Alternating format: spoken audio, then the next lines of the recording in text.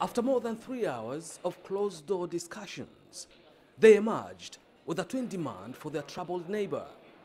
They want elections postponed for at least 6 weeks and all sides disarmed. The summit, concerned at the impasse in Burundi and the need for further dialogue, called for a longer postponement of the elections in Burundi for a period not less than 1.5 months. The summit appeals to institutions of Burundi, including its parliament, to facilitate this postponement. At least 30 people have been killed in weeks of violent protests triggered by President Pierre Nkurunziza's decision to seek a third term in office.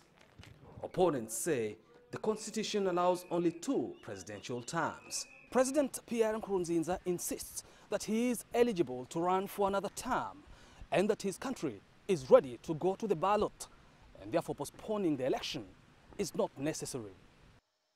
The African Union, the UN and the EU disagree, and the leaders here fear there'll be more bloodshed unless Nkurunziza relents. Parliamentary elections are due on 5th of June and presidential elections on the 26th. Nkurunziza did not attend the summit. He sent his foreign minister instead. Nkurunziza's office says he spent the day campaigning. Kofa Mrenje, CCTV, Dar es Salaam, Tanzania.